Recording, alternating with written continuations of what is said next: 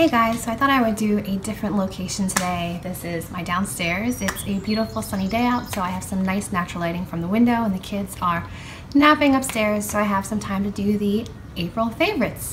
And before we get into the video, please remember to like this video if you enjoy it and subscribe to my channel so you don't miss any videos moving forward.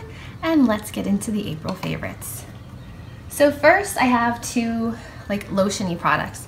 The first one is by Molton Brown, and this is the Exquisite Vanilla and Violet Flower Body Lotion. I really like this scent. I think I talked about this lotion in one of my previous videos. It's really nice. It's just, I like anything that has like a vanilla scent to it. It's just one of those scents that you smell it and it's just like, I don't know, comforting, I guess. I also do a lot of baking, so I really do like vanilla flavored items. The next one is one that I got in a daily goodie box, I believe. And this is the Adamia, I believe it's called, Therapeutic Repair Lotion with Macadamia Oil, and I've used quite a bit of it already. And it says, when skin hurts, life hurts. Relief is finally in your hands. So I've been using this at night, and I have noticed a difference in my cuticles and my the skin on my hands. It's just a lot more moisturized and not as dry and cracking, which is nice. So I've been really loving this one lately. Moving on to, let's move on to some body products. So for some body products, I have been loving the Loreal Baked Body Frosting Face and Body Glow in Tahitian Glow. That's a mouthful. So it comes in this giant compact. And inside you get a puff, a little clear protective sleeve, and then this giant pan of bronzer. And it's like a baked bronzer. It has like a little bit of peachy pink and brown swirled together. Let me show you what it looks like on. Okay, so no tan here.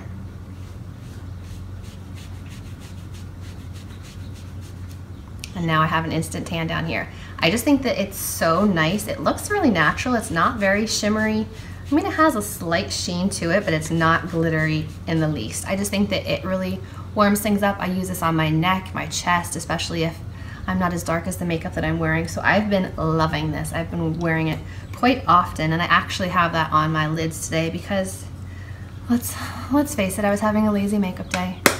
All right, and then as far as face bronzer, I have been loving the Sonia Kashuk Undetectable Cream Bronzer, and this is Rich Bronze. I believe this is the darker of the two. The lighter one would be good too, but I picked up the darker one. Who knows why? But it's really nice because I don't usually have time for like cream contouring and such, but what I do is I just dip my beauty sponge in, and then I just start patting it around on my face, especially on the perimeters of my face.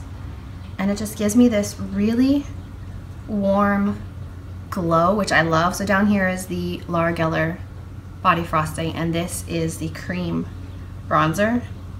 And yeah, I just put it all along the perimeter of my face, along my on my cheekbones. And then once I set it with powder, it kind of lightens. So this color is actually perfect for me once it's set with the powder. So I love this. I'm not usually a cream anything person other than foundation, but I've been really enjoying this one.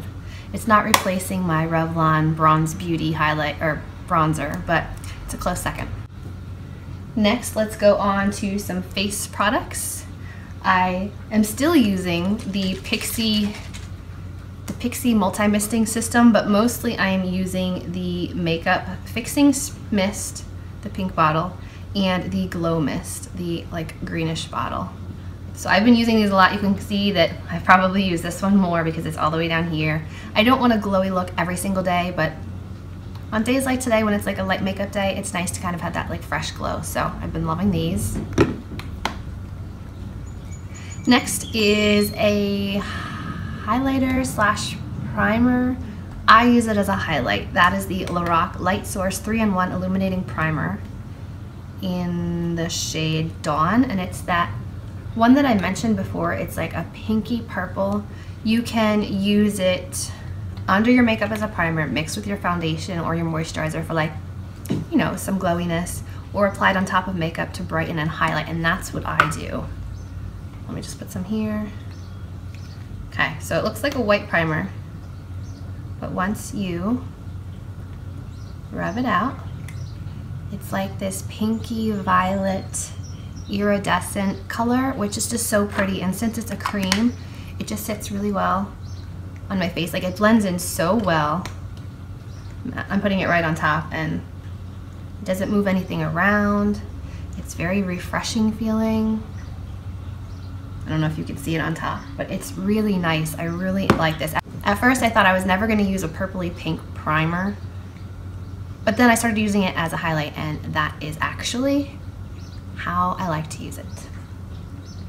Next, let's move on to lips. The first one is the, again by Lorac, Pirates of the Caribbean Dead Men Tell No Tale Lip Duos, and this one is in Trident. These I talked about in my Pirates videos not too long ago. They have a lipstick on one end, and I think I still have room to swatch here. There's the lipstick. It's a really nice, like, nudie color.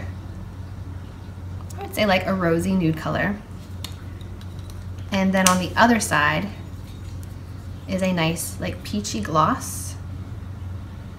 And together they're so beautiful, and this lasts a long time. It's not, I don't think it's advertised as like a long wearing lipstick, but this lasted almost all day on me, which is really impressive for a non-liquid lipstick. And it also comes with a mirror built into the packaging, which is brilliant.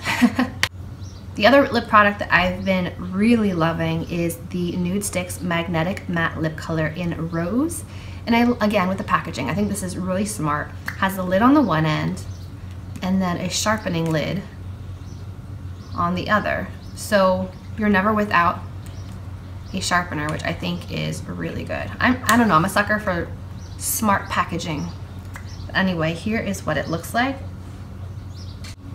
It's a really nice cool tone rose color, and you're supposed to line your lips with this and then fill it in, and this lasted so long on me. I've worn it, I would say 3 days out of the last week, which is impressive if you saw how many lip products I own.